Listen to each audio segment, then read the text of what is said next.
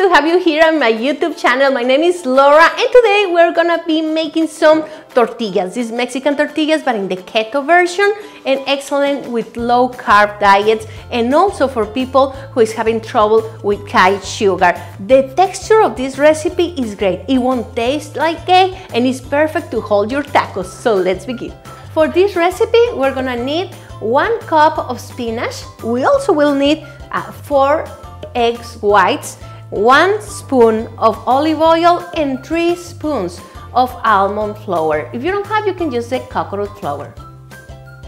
Okay, so we're gonna put in the blender the spinach, the olive oil, the egg whites and also the almond flour. Add about 3 pinches of salt and 2 of pepper. Just mix like if you were making a green shake and that's it, we're ready to go. So I have some olive oil in spray. You can also use the avocado oil and I'm just gonna get my pans ready with some oil. Remember, don't do it just on straight in here because the fire can come up and it's dangerous. So I'm just gonna add our mixture in here.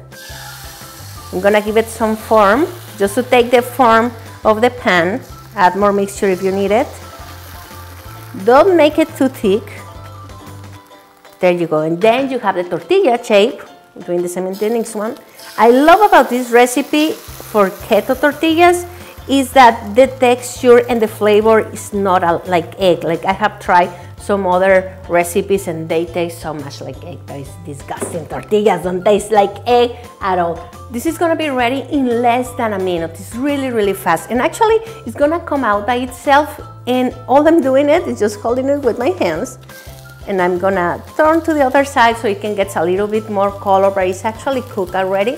There you go. I'm very brave because I can deal with hot things. I will put them in my tortilleros so I can keep them warm. There we go. And we just repeat the process.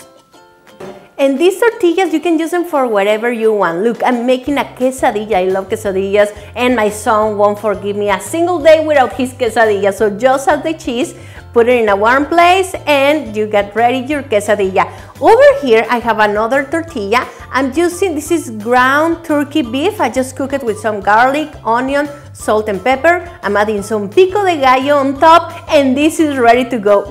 This is so delicious. I'm sure you're gonna love it. It holds whatever you want, and it doesn't taste at egg at all. So you are gonna love it, and you are using just a little almond flour. So I hope you enjoy it. Please subscribe to my channel. Follow me at Spicy Latina Mom in social media, and I see you next week with more delicious Mexican healthy recipes. Ciao.